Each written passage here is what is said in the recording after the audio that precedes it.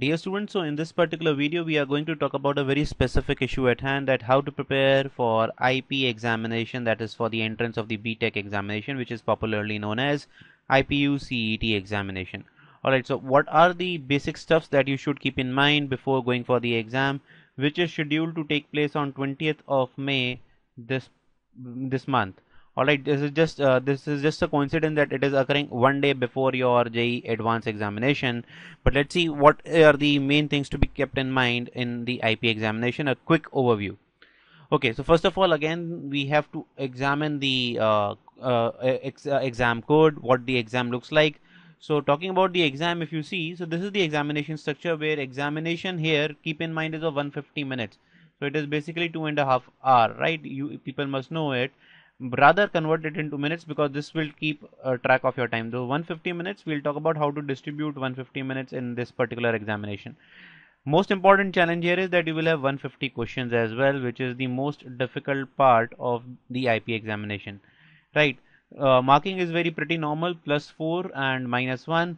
And more importantly, the time slot, this is the very important thing, and it's a very different time slot from the other examination, that 2 to 3:30 is the exam slot, which I feel is a very good thing, right? It's a good thing to have a time slot at this.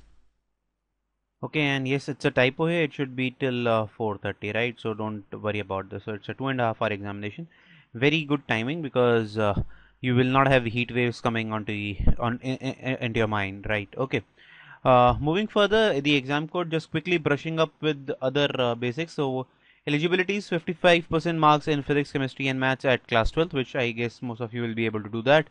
Must have passed in each subject in class 12th, and I guess you can read the others, so I'm leaving this part for you guys. Okay, coming to the main, that cracking the exam is nothing but the speed drill. So basically, when I say that 150 questions in 150 minutes, so this automatically is a big challenge, as you can examine. So 150 questions in 150 minutes at any given stage is a challenge. It doesn't matter whether the paper level is easy or moderate or it's tough, right? It is actually challenging, because you are not having enough time. So what you people have to actually do, so what should be your strategy, that is what we have to talk about here. Okay, so what is the most important thing? Speed. Yes, so speed is everything at the IP exam. If we just split upon how many minutes you should give to a particular section, as usually chemistry will have 50 marks, 50 questions over here, right? 50 questions. Just see to it the time that I have given to it, only 25 minutes. Why? Because I assume that this section is going to be the easiest among the all three. Why? Because you will have questions on inorganic, which will not be of now the same difficulty level. Now if we just talk about the comparatives with respect to JEE mains, if we talk about the difficulty level, right? People have a lot of doubt about, sir, what is the difficulty level of the IPU? So I would say it is a bit low, but you might find some questions which are again tougher than the JEE main. So don't worry about the difficulty level. Most of the paper would be less than your JEE mains level. So this is what you can say about the IPU. But you will find some questions which are tougher. So your target, so what is my target? If somebody asks you, sir, what is my target? The target remains the same as is the case with every competitive exam, that you have to figure out easy questions. Figure out easy questions, do them and run away. That is the major target in the IP exam. You have to figure out easy questions for yourself. So go with a belief that 40% paper is going to be easy in IP.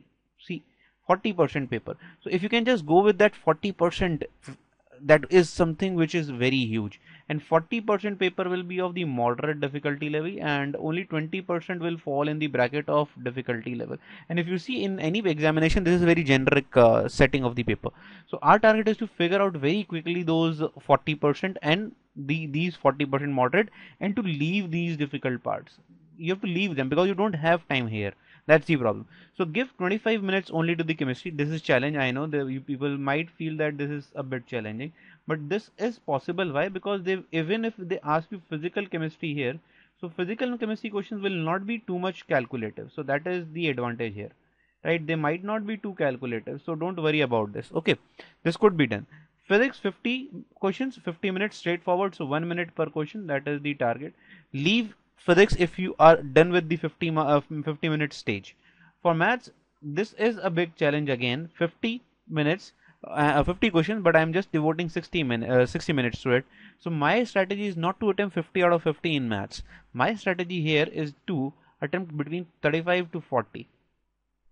That is the only target. So for if you just concentrate on 35 to 40 rather than these 50, then the 60 minutes looks very fine for me, right? Because see, there is no sectional cutoff. There is no sectional cutoff, or there is no priority that you, if you score better in maths, then they will give you some bonus. There is nothing of that sort. So my target would be to maximize physics and chemistry, because these two topics can be maximized, but math is something a challenge because we have limited time available, and I always prefer to maintain that I should have some time for my revision. So I have still left with 15 minutes for revision, where I will go back and do those questions which I think I might have been able to solve in the exam, but at this point of time, when I was solving them, I could not figure out this answer. So you can go back to your physics and chemistry sections and attempt those questions over there. I would say after 60 minutes, do not attempt a maths problem. You have given ample time to the math section. If you still want, you can just increase this to 65 minutes and can reduce the revision or the revisit to this particular section for only for 10 minutes. Okay, so this is my exam strategy which I have to tell you. Understand that the IPU level is a bit lower than the JEE mains level, so you will be feeling much more comfortable here. How to prepare? Then if we ask how you should prepare, so obviously the practice will make the man perfect, and that is the same setting here. But these are the things that you need to do here. One is the mock tests or the past years, right? So IP does not provide you the question paper back, so we do not have exact questions which are asked in the IP. So there is something which the Arihant past year comes in. So they might be not 100% actual, but 100% actual they might not be there, but they will give you a flavor of what kind of examination is going to happen on 22nd, or sorry, 20th. Apart from that, you must do this completely. What I want you to focus on is JEE mains past year, and you should actually do it from the year 2002, right? To 2002 onwards, you should do all the questions that have appeared in JEE mains. So beyond, if you go beyond 2009 or beyond 2005 also, you will have screening exams of IIT JEE, right? Do those questions as well. And in fact, rather than I should say do, you should actually learn those questions. Learn questions. In fact, for chemistry and physics, right? So there are some chapters in chemistry and physics where you can do the rota thing. Please do this activity, because IP sometimes ask direct questions from here, right? That questions can repeat here. So this is the strategy that we are trying to hit here. Okay, so the repetition is there, and do not miss 2015, 2016, and this year 2017. All the examinations, online, offline, both. Just learn them out. Just learn them. Believe me, I am expecting minimum of 1 or 2 questions from these 3 years in this year IP examination. Alright, so this is more than sufficient for you to do. Apart from that, if you want revision of specific chapters that you are already doing, so for revision, keep stress on 12th, right? So this stress on 12th, this is another very important point. So do not just fret about 11th. So if you are not good at 11th, you should not fret about it. Leave this. You can leave this completely. Don't worry about this. I'll tell you about what are the important topics in the next slide. So if you talk about the important topics which you should prepare, so if you see, if you just talk about maths first of all, if you just see 11th topic, so sequence series 11th. So if though this the syllabus contains all the topics of 11th and 12th, only these two topics are very important, and you should actually do them. So sequence series everywhere in every competitive exam is a very important topic, because questions are asked regularly from this topic, and you just need to do these two topics. Apart from that, you see these are all your class 12th topics, right? And believe me, IP exam will have too much of calculus, so please if you have time, which you have right now, figure out basics of calculus, right? Please do calculus. If we talk about physics here, physics, if you again see, they ask unit and dimensions, gravitation they do ask. Apart from that, the entire thing is 12th.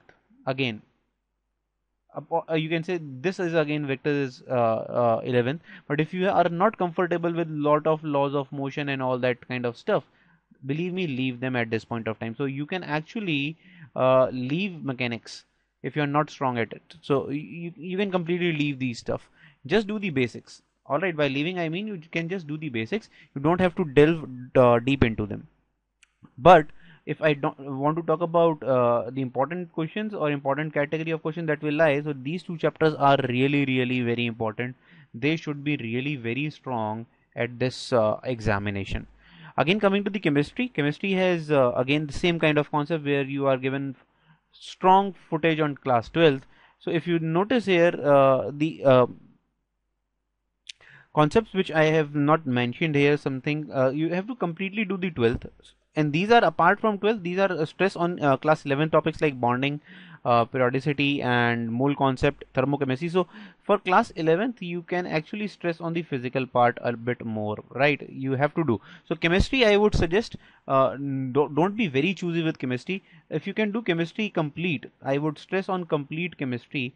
That's a better strategy because we want to maximize our score, and chemistry is the only subject which gives you the option of maximizing your score in limited time frame. Apart from that, again you can see these are the important. So electrochemistry plus you can also add chemical kinetics here, which will be asked at the examination. Okay, so these are your important chapters which you should not miss at all.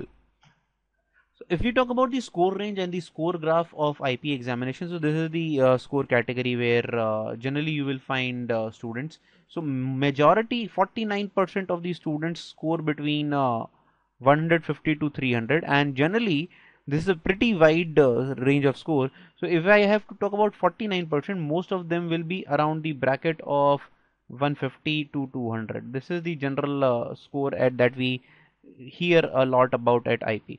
Only 34% are able to cross the 300 mark, and again, to be very honest, this might be wrong, believe me. So this calculation might be wrong because IP does not give you the scores. That's the problem with IP. IP does not reveal score, it only gives you ranks at the end of the day. So this statistics might be wrong, so don't just delve too much into it. Coming back to expected score versus marks versus rank category. So this is just a prediction. Again, I am again reiterating, this might again turn out to be completely wrong because these are all just fake guesses.